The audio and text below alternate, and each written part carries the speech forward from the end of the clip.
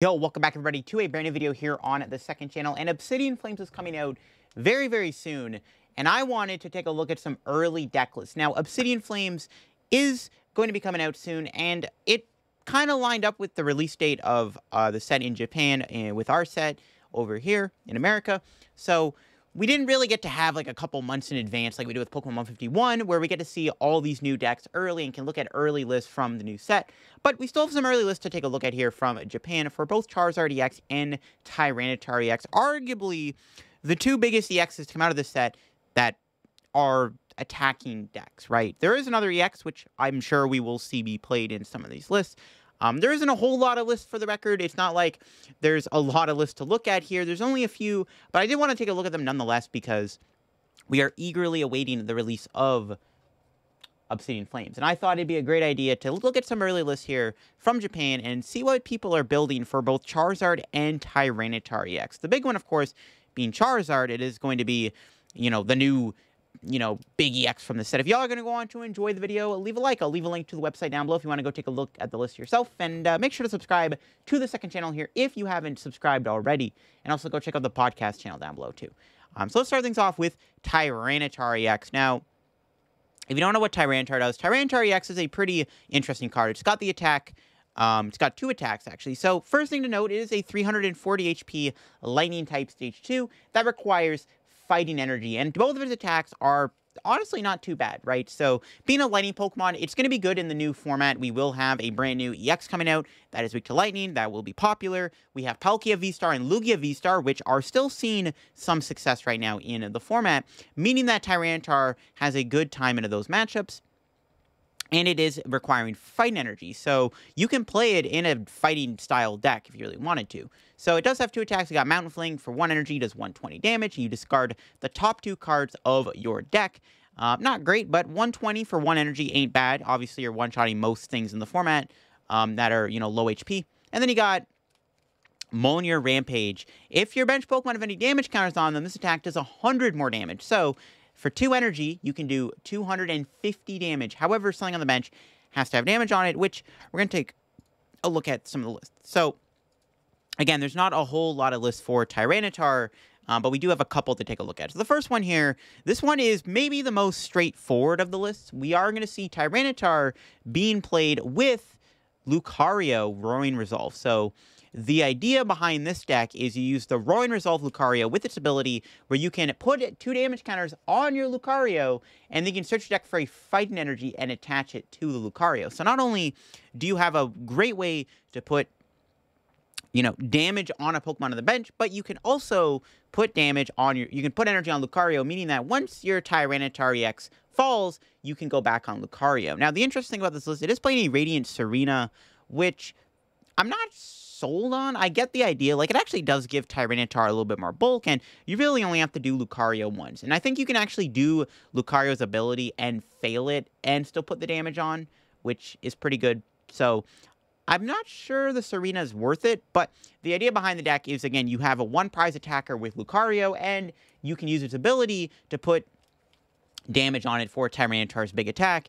Now, the other cool thing of this combo is you see the energy switch right here. So what you can do with this deck is you can actually go Lucario, put energy on Lucario, and then you can use energy switch to move an energy from Lucario to your Tyranitar EX. And building it up in a single turn, only 2 energy isn't that hard to build up, but having that extra way to put energy on it with that energy switch is really nice. So I do like that idea of playing energy switch in the Tyranitar deck. There's no other 2 prizes in the deck except for Tyranitar, so your opponent does have to go through a couple T-Tars and a Lucario or 2, which Lucario can do a decent chunk of damage.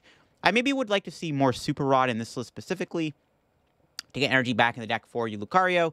You could even get away with like a 2-2 Lucario line if you really wanted to, but I guess 3-3 is also good. We got another list here. Now, this one is also pretty cool, and this is another really good way to play Tyranitar. We see this build is using the Gengar from Lost Origins. This was the other way you could theoretically play your Tyranitar, is with Lost Origin Gengar. Gengar's ability, if it's in your discard pile and you have a bench space open, you can put it onto your bench and put 3 damage counters on your Gengar. So Gengar can be put into play for free with its ability, but you also have to put damage on it. Now, the cool thing about that is, of course, it immediately puts itself into play. No shenanigans, no gimmicks. It just has to be in your discard pile.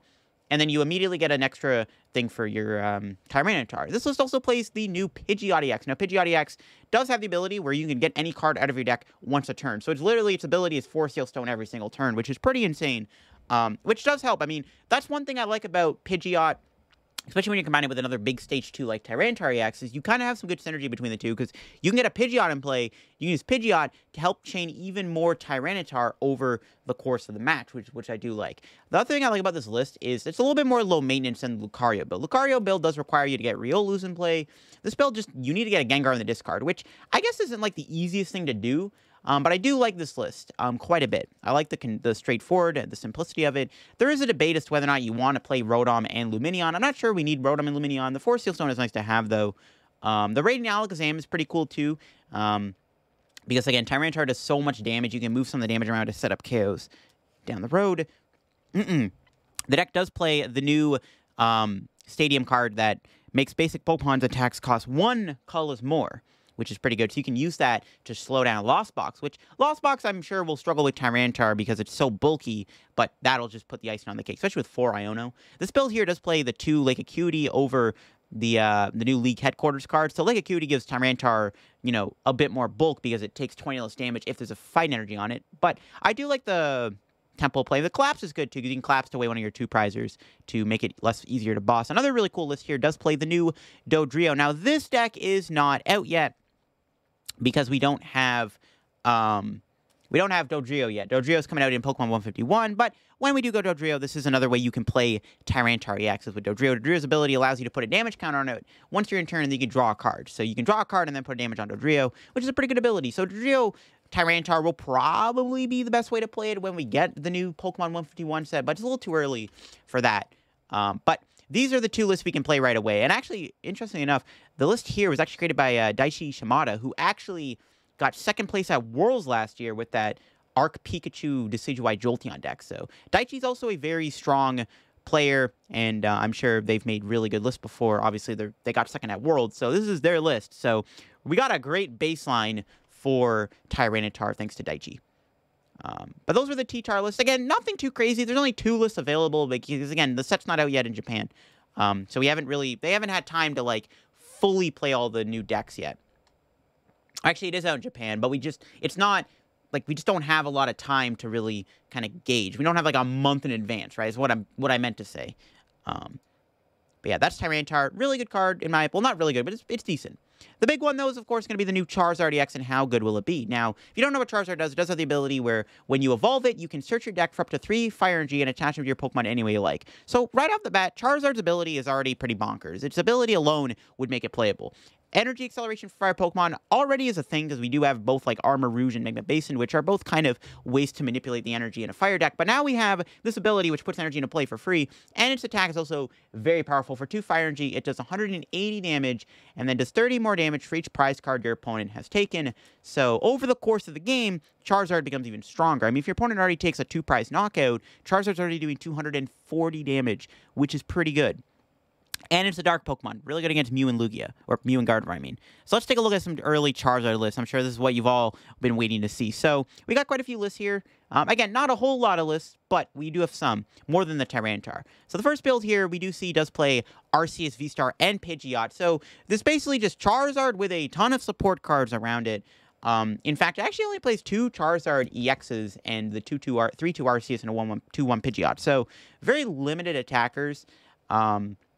It's more of an Arceus deck than a Charizard deck, but Arceus Charizard can honestly be its own thing. I mean, Arceus you can kind of use early game, and then if your opponent takes 4 prizes, Charizard is going to be doing even more damage. Even if they take 3 prizes or 2 prizes, right, Charizard just starts getting very strong. And you can actually use Charizard to put fire energy on your Arceus. You can use Charizard to put 3 fire energy on an Arceus V-Star, allowing you to do 230 damage instead of having to go double turbo, right? So that is pretty cool. So now I'm going to play the double turbo to do 180 with Trinity Nova. You can put 3 fires on it, right, to then do 200 damage, which can be nice. So there's some synergy between the two there. And then we do play the Pidgeot for extra support. Starbirth also makes it really easy to get Rare Candy Charizard. You Starbirth for Rare Candy Charizard, which gets you the 3 energy for free, even if you whiff that turn 1 energy attachment, because there's only 10 energy in the deck. We see this build. This is probably going to be a common way to play it. It's going to be Charizard with extra fire Pokemon support. So, of course, we do see the double Entei V and the Delphox. Entei, of course, having that Burning Rondo attack, doing 20 damage for each of both players' bench Pokemon. And then the Delphox is the big one. I think Delphox is a really good partner with Charizard. So, Delphox has the attack that allows you to put 2 Fire Energy on it into Lost Zone, but you can choose 2 of your opponent's, you can choose one of your opponent's bench Pokemon, and do 120 to it. So you can go 120 on the active and then 120 on the bench Pokemon. So you do a 120-120 snipe. If your opponent doesn't put a Mana Fee down, you're going to be able to potentially take 2 prize cards, even sometimes more prizes if you're finishing something off that you've set up. Delphox will be really against single prize decks like Gardevoir, Lost Box, stuff like that. Even like other EX evolving decks like Charizard and even Tyranitar, where they have Larvitars and Charmeleons and Charmanders in play you can knock out with Delphox. And Delphox can be built up any single turn. So ideally what this deck is, you can start Delphox, and if your opponent does not play a Mana Fee down, you can go Rare Candy Charizard, put 3 energy on it immediately, and then just attack right away. So that's really cool. That's one of the strong suits about Delphox, and once you've used Delphox Entei a bit, you can then go into your Charizard here to start attacking in the later half of the game, which is what I like. So I do like this basic version of Charizard, where you just have those extra fire attackers. There is Radiant Greninja. You've noticed Radiant Greninja is actually the main Radiant we've seen in both lists. No Charizard or Heatran yet, and maybe I haven't actually looked at these lists quite yet. I've taken a gander, but I haven't really digested them. So I'm actually curious to see if we're going to see any Radiant Charizard in these lists. Yep, that answers my question. The next list immediately has Radiant Charizard in it. Look at that. So much like the other list, this one does focus a little bit more heavily on the Charizard EX. We do see 4 Charizard EX in the deck, not just the 3 like in that Entei Delphox deck. This one does play the Entei, no Delphox, but it's playing Bibarel and Mew, and it does have that one of Radiant Charizard. Radiant Charizard is a great partner for Charizard EX. I like Greninja because, I mean, the extra draw is good, right? It can help you find rare candies a bit easier, but it also does mean that you can't play Charizard, and Radiant Charizard is a great partner for Charizard EX because you can just put 3 Fire Energy for free. So, like, if your opponent knocks out a 2 prize early on, Radiant Charizard becomes a threat right away, which is pretty good. That's why I like Radiant Charizard in the Charizard EX deck. It's also just a really strong attacker. I mean, again, 250/280 with a belt is really, really good. And the nice thing about the Radiant Charizard is you can go Entei, they knock out Entei, and then you go Charizard, Radiant Charizard, they knock out that, and they take 3 prizes, and then your Charizard EX is doing 90 more damage, right? And then his damage is, what, 270? So you're already going to be doing huge numbers. So that's why I like kind of the 1-2 punch of Entei Charizard and then Charizard as the, you know, kind of how you map your game plan out. Which is good, and that's what I do like. Then I would still maybe play Delphox, because Delphox is just a really good card, like Amazing Raikou kind of was, right? But I like the idea of Radiant Charizard. In this list, we do see the Artisan Collapse Stadium. I guess we should look at the stadiums real quick. The Arceus build played the Pad and Lost City, which are both pretty good, and then this build here played Artisan. Great card to get Charmanders, obviously, and then this build also plays Artisan. We see another list here playing the Pidgeot in the deck, and the Radiant Charizard. But this build does not play any Enteis or Delphoxes. In fact, the only 2 prizes it plays outside of the Pidgeot and the Charizard is the one of Squawkabilly, but Squawkabilly is good to, you know, set you up, right? And this deck is a little bit more go all in. It does play the 4 of Battle VIP, the Squawkabilly in the deck. This one does also play Basin as a stadium. Basin is a card that you don't need to necessarily play in Charizard because Charizard EX is a dark Pokemon. You can Basin to Charmander or Charmeleon before you evolve into Charizard EX, but you can't use Basin on the EX or the Pidgeot. But you can play a Radiant Charizard, which is, I guess, the main idea is to use it with Charmander and Charizard. And just play Vitality Band, which I guess makes sense. Vitality Band does let Charizard EX also do 280 damage when they take it 3 prizes. But this is a bit more of a simple approach with the 1/1 Pidgeot for support. We're going to probably see a lot of Pidgeot. Again, that ability to get any card out of your deck for free is just mental. And it also makes it really easy to chain EXs, right? You can just go every turn, quick search for Rare Candy or Charizard, and then put another Charizard in play and chain your attackers. We got another build here playing the Pidgeot engine. This one is a little spicy. We do see a couple 1-prizers. We see Manaphy, Mew, Pumpkaboo, Alakazam, Hawlucha, and the new Cleffa. The new Cleffa has a free retreat, 30 HP, and it's got the attack that allows you to drop the 7 cards in your hand when you do the attack, which isn't bad. Being able to drop to 7 is good. This build is kind of wonky, though. I just play a V-Guard energy, which honestly I don't hate. You could actually put V-Guard energy on Charizard and then put 2 energy on it with its own ability and then give it a little bit more bulk. I actually don't hate that idea of a V-Guard energy in this deck. I think this deck also could attack with Pidgeot, judging from the way this deck plays. I think Pidgeot's actually one of the main attackers in the deck. But it's more of an attacking Charizard deck with a lot of support around it. Right now, Alakazam Hawlucha is actually really clever to play in this deck, too. I kind of like this more simplistic approach where Charizard is the main attacker, and you can even attack with Pidgeot. in some scenarios.